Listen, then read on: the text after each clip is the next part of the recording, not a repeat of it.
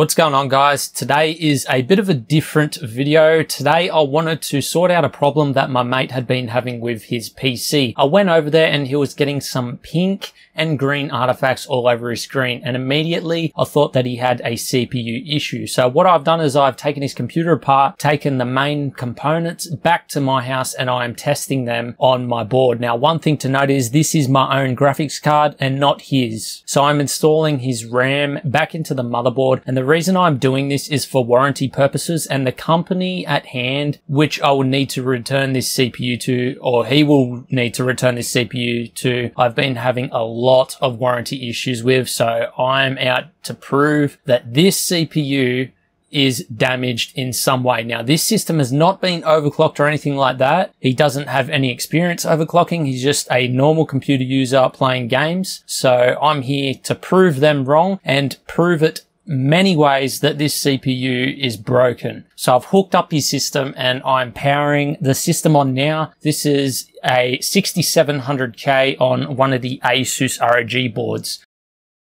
We're powering into Windows and it is loading up.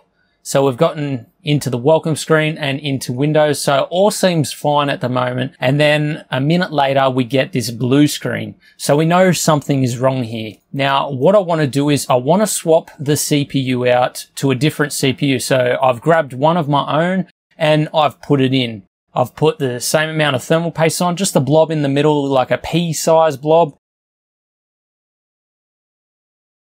And it doesn't matter what thermal paste I use, I'm only testing out the system. I'm applying the stock heatsink because that's all I need. We're only testing the system, pushing it down into place and making sure that it is all plugged in. Time to power the system on to see what we get. Now, if all goes well, we shouldn't have any problems loading into Windows and we shouldn't have any errors popping up afterwards.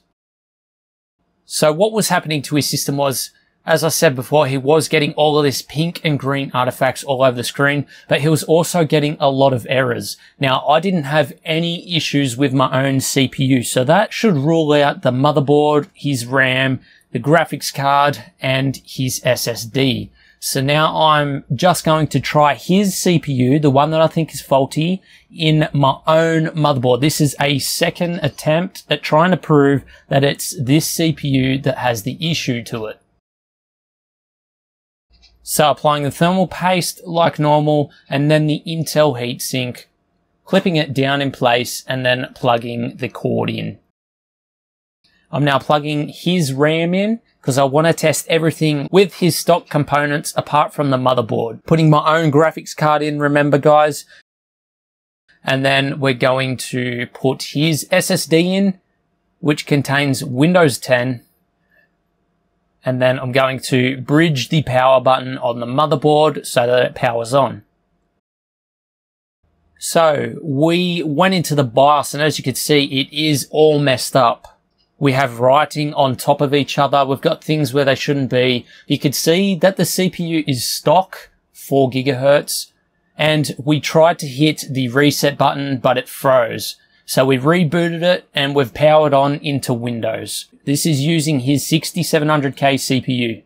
And we get an error pop up straight away. So what we're going to do is we're going to try and just open this PC and see what happens. We're going to go into properties, and we also get more errors. So just playing around with all of the programs, we seem to be getting a lot of errors every time that we want to open something up. Now, I didn't have any of the artifact issues on my computer when I was testing, but it did happen at his house. One thing to note is this CPU has been stock the whole time.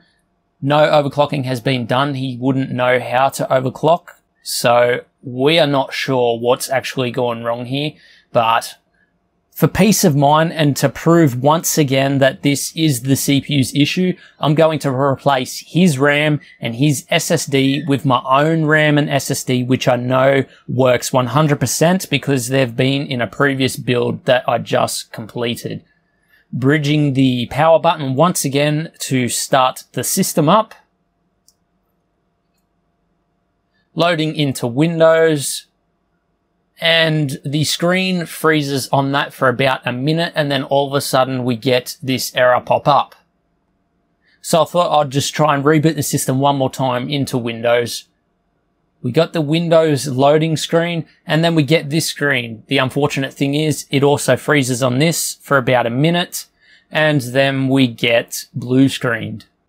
So it's quite obvious that there is an issue with this CPU. We've proven it about 3 times. Fortunately for him, it is still under warranty. I thought I'd make this video just for him to show to Intel or whoever he wants to go through for processing for warranty. This should provide a lot of answers for them and to prove that it is actually the CPU that has issues. Hope you all enjoyed, guys. I hope this helps Intel out or whoever views this video. Please like and subscribe, guys. Remember, we've got more custom PCs, reviews, tutorials, and DIY modding projects on the channel, and we'll see you guys in the next one.